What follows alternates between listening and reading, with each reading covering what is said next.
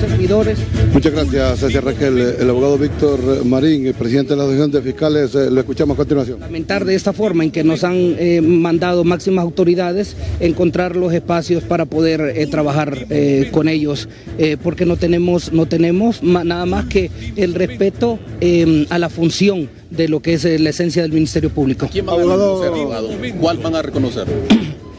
Es importante su pregunta porque nos permite decir que para nosotros no se trata de reconocer, porque nosotros estábamos exigiendo en todo momento que se nos enviara, que hubiera un relevo de máximas autoridades conforme la nómina de 5. Dentro de ellos pues están los fiscales en general y adjunto que han sido electos de la forma en que ustedes ya saben.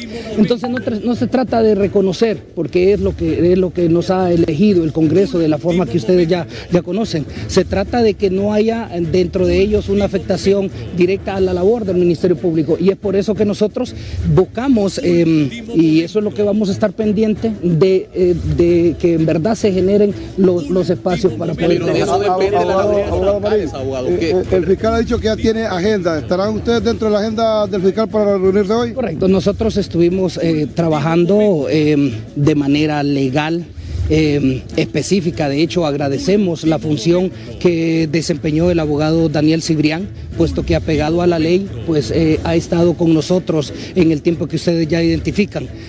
Ya para los que ahora, bajo la apreciación que ustedes dicen, el madrugón, estén acá en la institución, pues a la sociedad hondureña le decimos, esto es lo que la clase política nos ha mandado, y nosotros no somos, al desmarcarnos de esos intereses políticos, no somos quienes vamos a estar dirimiendo en luchas con colectivos o con VOC o en este tema afuera de la institución, no.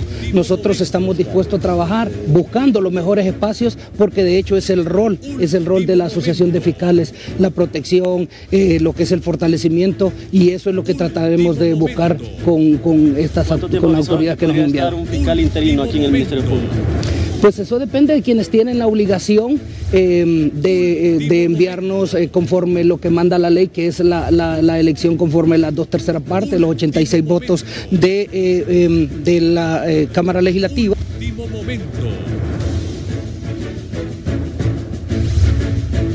Bien, gracias a Nelson Sorto, en la posición del director